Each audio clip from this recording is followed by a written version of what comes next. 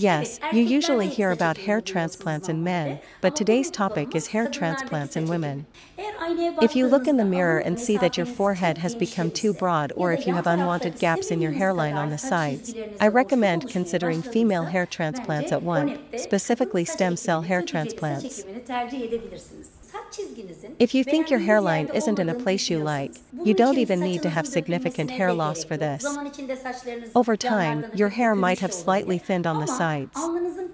But if you think your forehead is too broad, you can narrow it with female-type hair transplantation. If you think your sides are too open, it is possible to change your hairline without shaving your hair or going through a recovery period by making a short transplantation about a finger width wide to give your forehead a new shape. These surgeries are not only for narrowing the forehead hairline, but also for widening it if desired. In these operations, sometimes we take hair from some areas and put it back where you want it.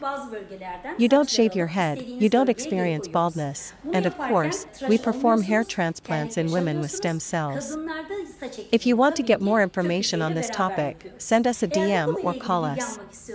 Let our experts evaluate you, and together, we can decide if you are suitable for transplantation.